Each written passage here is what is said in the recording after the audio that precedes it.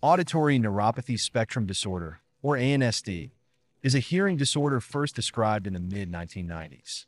It's unique because it presents with intact outer hair cell function, evidenced by normal evoked otoacoustic emissions or cochlear microphonics, but with abnormal or absent auditory brainstem responses. This condition involves issues with how sound is processed rather than detected. ANSD isn't limited to problems in the cochlear nerve. It can also involve defects in the inner hair cells, the synapses, or even synchronization issues in the signal transmission from the ear to the brain. This broader understanding led to the term auditory neuropathy spectrum disorder.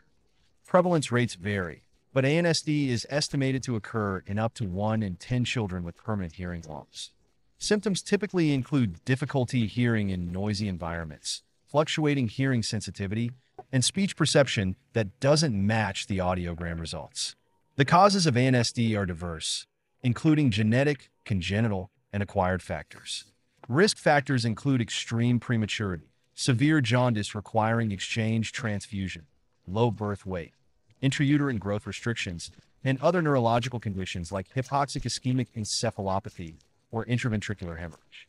Genetic links include conditions such as Friedreich's ataxia, Charcot-Marie-Tooth disease, and mutations in the ODOF gene. Diagnosis relies on electrophysiological tests due to the varied manifestations of ANSD.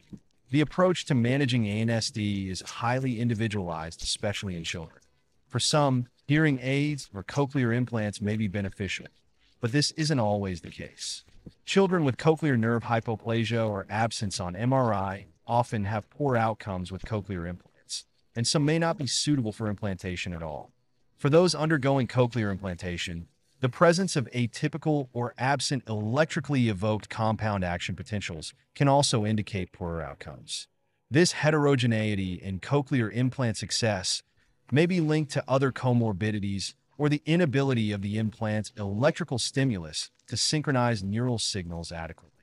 Given these complexities, a stepwise approach involving a specialized multidisciplinary team is crucial for guiding the treatment and support of patients with ANSD.